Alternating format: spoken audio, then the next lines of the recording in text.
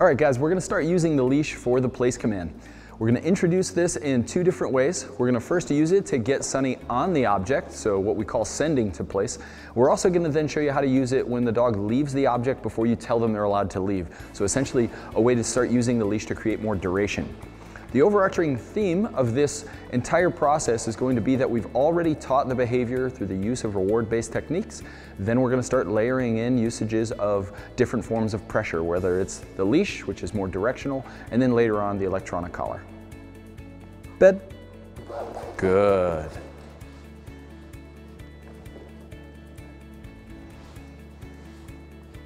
Yes.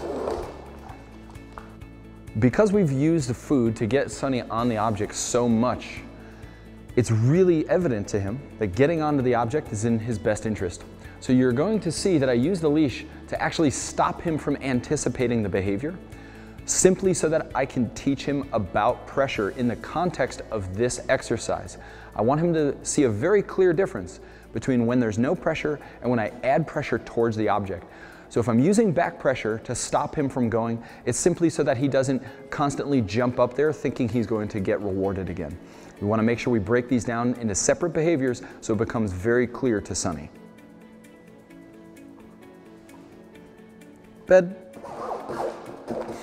Good. I'm using very, very little pressure.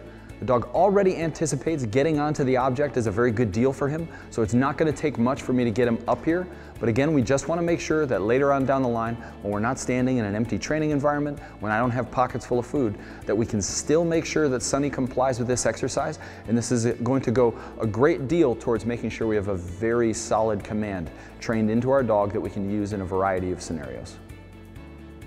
Free. What a good boy. Bed. Good boy. Good. Yes.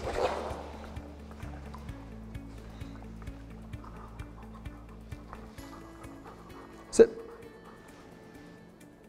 Bed. Good. Forget that guy. Free.